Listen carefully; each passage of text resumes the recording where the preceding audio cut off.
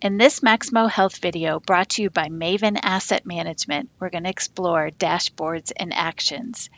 Dashboards and actions help us answer the third set of critical questions in Maximo Health: what assets need the most attention and what actions I'm going to take.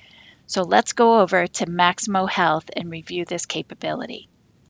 To start our demonstration today on Maximo Health dashboards and actions, first want to review some scoring features that we've demonstrated.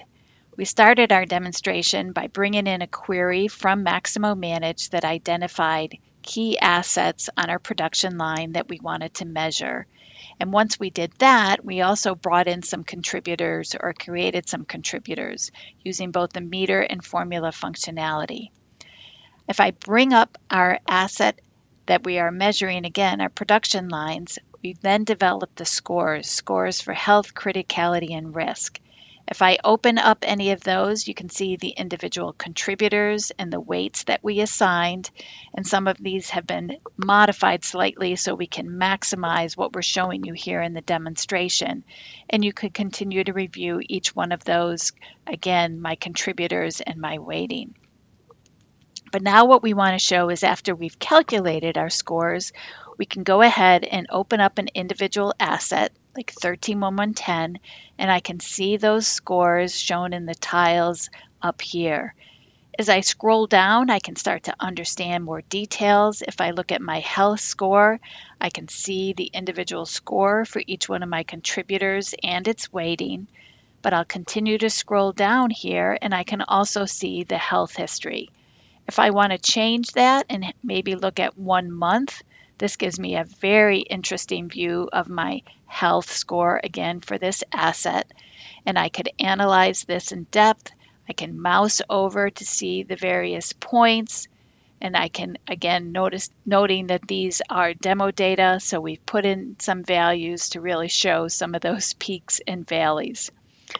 As I open up the other information, I've got some asset timelines here. If I wanted to see right here, I had a failure that looked like that happened just towards the end of July.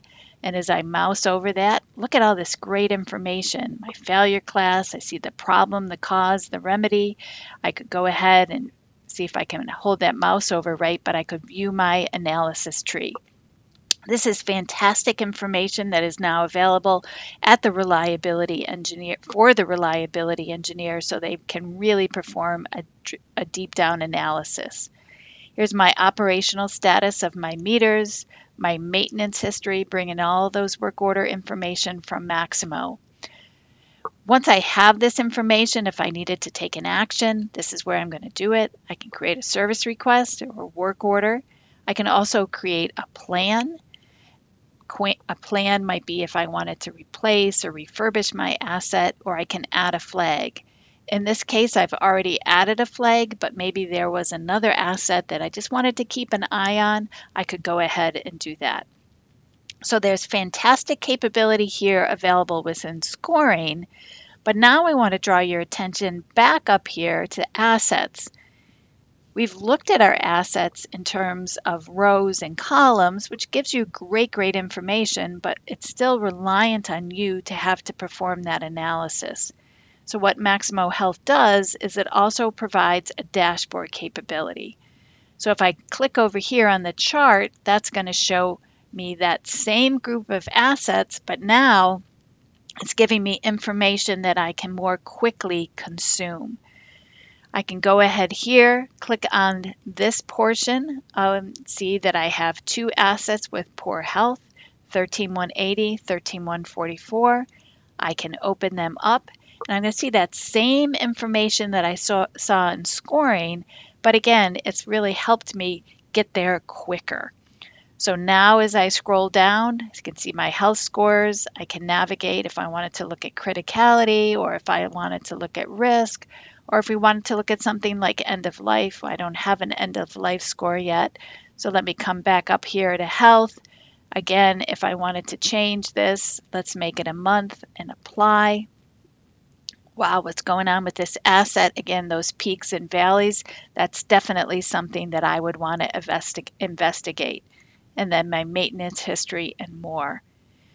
So there's so many capabilities available here with Maximo Health, giving you these really fantastic dashboards, and also, so importantly, when you select an asset, you've identified that you now need to take an action, you have that capability to go ahead and do it directly here in Asset Health. So thank you very much for your time as we've explored this functionality.